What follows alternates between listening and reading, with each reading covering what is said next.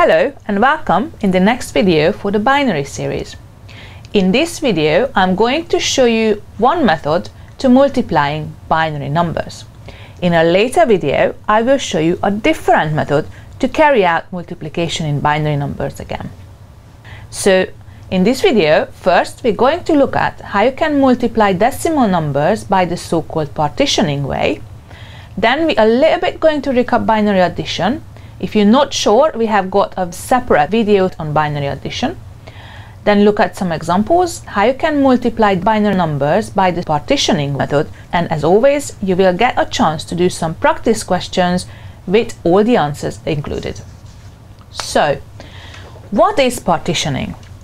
When you have got two big numbers in decimal, such as 6,982 multiplied by 507, what you can do instead of going straight into the big multiplication is to partition, take apart the smaller number. So 507 is the sum of 500 plus 7. So I can carry out this multiplication in two steps. Instead of multiplying 6,982 by 507 straight away, what I can do, I can multiply 6,982 by 500 in one step and multiply 6,982 by 7 in another step. Now the advantage here is that we know multiplying any number by multiples of hundreds, we have to put two zeros and then we only have to multiply by one digit. And again here, I only have to multiply by one digit. So let's start with the smaller one. 2 times 7 gives me 14, carry the 1. 7 times 8 is 56. Add 1 gives 57, carry the 5. 7 times 9 is 63, plus 5 is 68, carry the 6. 6 times 7 is 42, plus 6 give me the 48. So multiplying by a single digit is always easier than multiplying with many digits. Next is the same number multiplied by 500. So multiplied by 500 and start with two zeros, because there are two zeros in here, and again I only have to carry out a single digit multiplication. So 5 times 2 is 10, carry the 1. 5 times 8 is 40, plus 1 41, carry the 4. 5 times 9 is 45, plus 4 gives me 49, carry the 4. And 5 times 6 is 30, plus 4 is 34. Now there is one more final step in here, and that is adding the two numbers together. So copy the bigger number and write underneath the smaller number. Paying extra attention to that the smallest place values come under each other. Now carry out the addition digit by digit. 4, 0 plus 7 is 7, 0 plus 8 is 8, 1 plus 8 is 9, 9 plus 4 makes 13, carry the 1, 1 plus 4 makes 5, and 3 plus 0 gives me 3. So that's the answer to the multiplication when we carry out a partitioning method. Now you might tell me that it's a little bit long way around and you can do much quicker with the ordinary method, the usual method, but that's probably because you have been taught that method to start with. In many schools in the UK now, they're teaching students to do the multiplication using this partitioning method, and they are much faster because it's easier to see them, because they only have to carry out certain small multiplications. Now the reason why I showed you this is because it's the base of carrying out multiplication in binary numbers when we're using the partitioning method. Now for that, we need to remember how to add binary numbers together. As I mentioned at the beginning, if you're not familiar with adding binary numbers, please do check out the addition video on binary numbers. Here I'm just going to quickly catch up on the rules. So 0 plus 0 equals 0. 1 plus 0 equals 1. 0 plus 1 equals 1. So far nothing fancy, just like in decimal. However, when you have to add 1 and 1 together, you need to remember that you need to write down 0 and carry 1. And when you had to add 1 and 1 and 1 together, 3 ones, which you sometimes end up if you had a carry from the previous column, then it will be 1 and carry 1. I went into quite a bit of details explaining why these two rules work like this in the addition video, so if you don't remember, just check it out. So this is what we need to remember when we're doing the binary multiplication. And now, how does the binary multiplication using the partitioning method works? So for example, you wanted to carry out the multiplication of 1, 0, 1, 1, 0 by 1, 0, 1. First, what you need to do is look at which is the smaller number out of the two. Well, obviously 1, 0, 1 is the smaller number, so this will be the number I'm going to partition. Now 1, 0, 1 is the sum of 1, 0, 0 plus 1.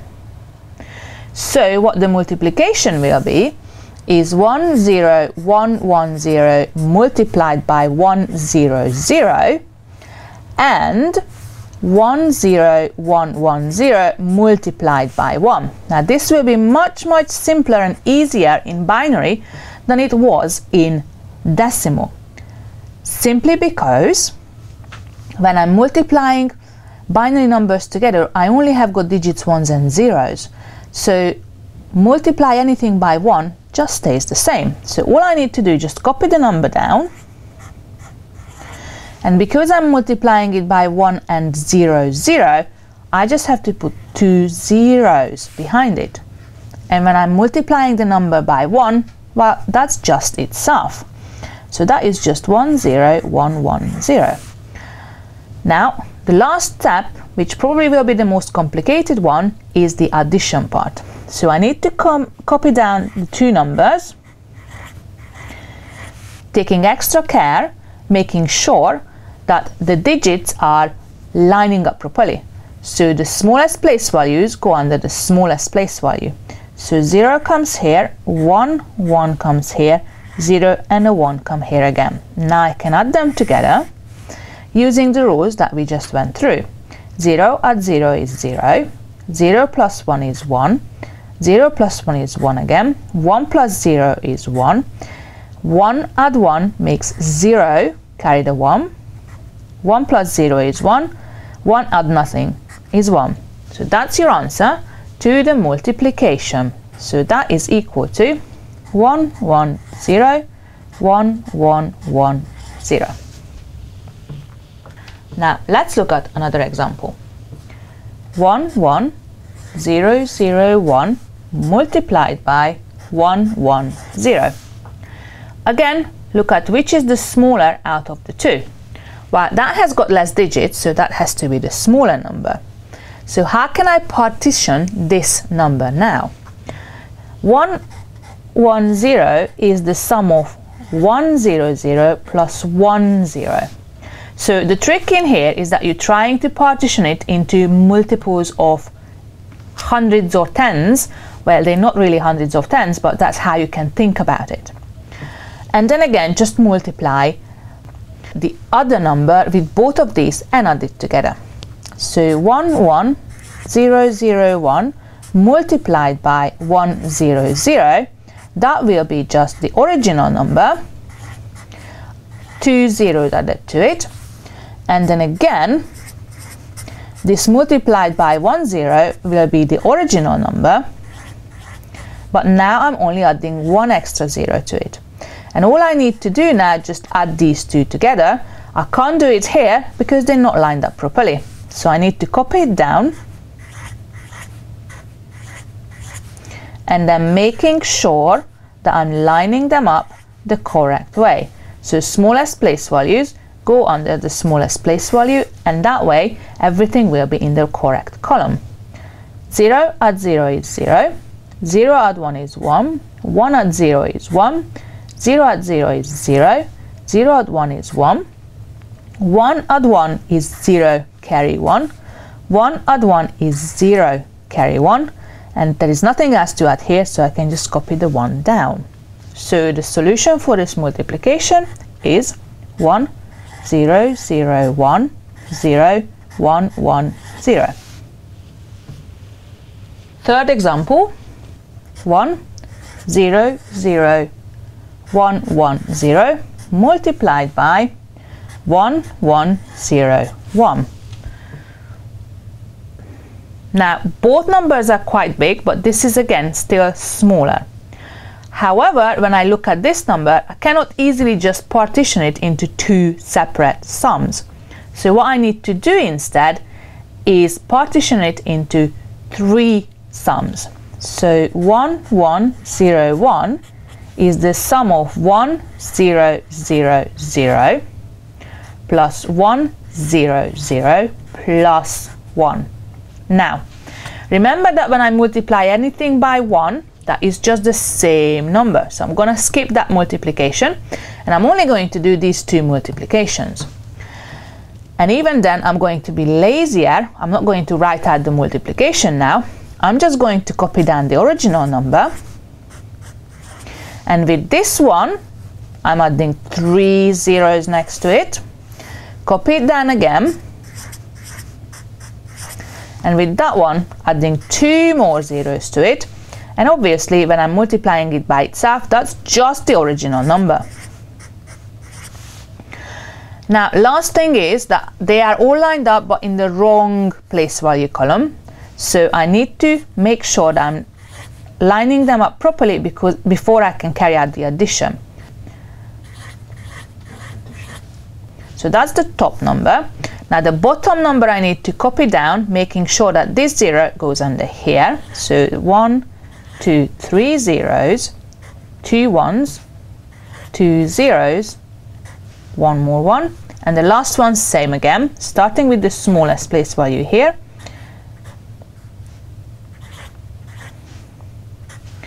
And now I can start adding them together. Now, if you're not 100% sure how to add three binary numbers together, you can always just add the first two and then carry out one more addition to add the third. But let's be ambitious here and try to follow through this addition. 3 zeros is just 0, 2 0 and a 1 is just 1, 2 0 and a 1 again is just 1, same here. 1 add 1 is 0, carry 1, so obviously when I'm adding a 0 that makes no difference whatsoever. I have got 1, 1, 1, 3 of them, that's a 1, carry a 1, 1 and 2 zeros is just 1, 0, 1 is 1, and 1 and nothing is 1. So the solution for this multiplication is 4 1s, 1 0, 3 1s, and 1 more 0. Let's look at the next example. 1 0, 1 1 0, 1 1 multiplied by 1 0 1. 1 0 1, again I can partition it to be 1 0 0 add 1. So I'm going to be even lazier now. I'm just going to pick up the number 1 0 1 1 0 1 1. When I'm multiplying it by the 1 double 0, I'm just going to add 2 zeros to it. And I know that when I'm multiplying it by 1, it's just the same number. So I'm just going to pick up that number and copy it directly under here, making sure that I'm following the smallest place value on the smallest place value rule. So 1 1 0 1 1 0 1. And here, this way, I can simply carry out the addition straight away. 0 1 is 1, 0 1 is 1, 1 0 is 1, 1 add 1 is 0, carry 1, 1 add 1 is 0, carry 1, 1 add 1 is 0, carry 1, 1 add 1 is 1, carry 1, 1 add 0 is 1, and 1 add nothing is 1. So the solution is 1 1 1 0 0 0 1 1 1. So once you become familiar with the partitioning method and you know easily how to multiply them, you can always follow this trick. Just make sure that you're lining them up properly in the first place. And now let's look at the last example. This is 1 1 0 0 1 1 1 0 1 multiplied by 1 0 1 0. So when it comes to the partitioning, how can I break this up into pure multiples of hundreds and tens? 1 0 1 0 is basically the sum of 1 followed by 3 zeros plus 1 0.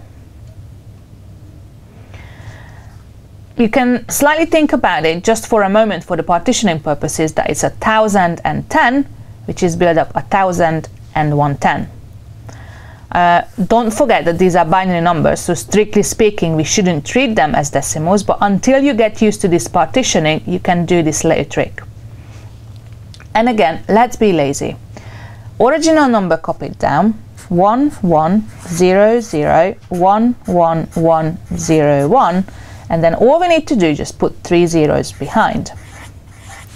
Now that was easy, but what happens if I need to do this? But when I'm multiplying by 1 0, I know that the last digit will be 0, so I'm gonna copy the 0 down, and I know that the rest of the digits will be exactly the same as the original number, so I'm just gonna copy down the original number from here. 1 1 1 0 0 1 1, and I'm expecting 2 place value missing in here because there is 2 place value differences between the bigger and the smaller multiples. So carry out the addition now.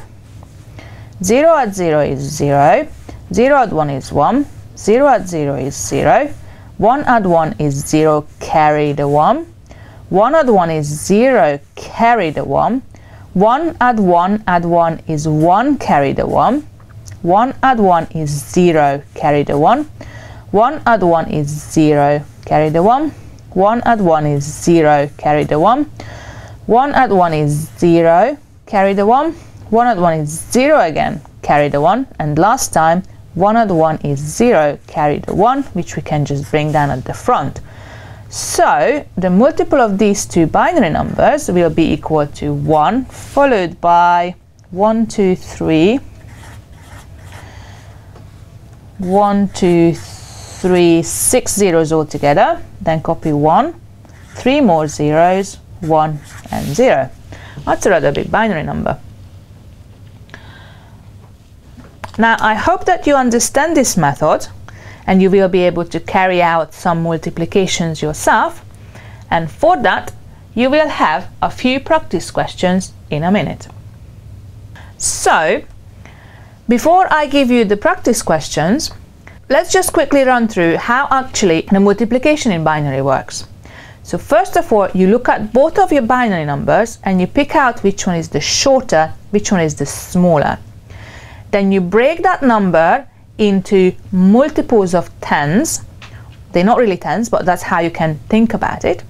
Then you multiply the other number with every part of those multiples, and at the end you add them together. And remember, when you're multiplying by multiples of tens, you just put zeros at the end. And now you can have a go at the practice questions. Here are the questions.